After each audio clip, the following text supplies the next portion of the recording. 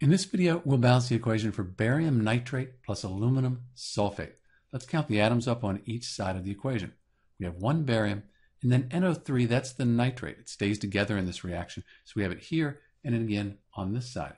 So I'm going to count that NO3 as just one item, since it's on both sides. I have one NO3 times 2, gives me 2 of them, 2 aluminums. Sulfate, same thing. I have an SO4 here, SO4 here. So I'm just going to say I have one item. And I have 1 times 3, so I have 3 sulfates on this side of the equation.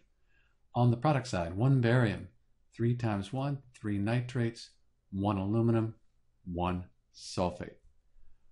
Why don't we fix the sulfates first? We could just put a 3 in front of the barium sulfate. So 1 times 3, that gives us 3 of the sulfates.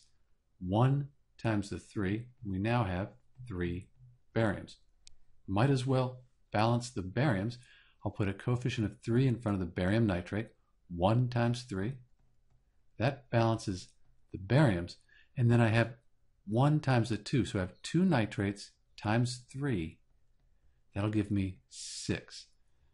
Okay, well, I can put a 2 in front of the aluminum nitrate, and that would balance the nitrates because I have 3 nitrates here times 2. That gives me 6, so those are balanced, and then 1 aluminum times 2, that works, and those are balanced. And we're done. This equation is balanced.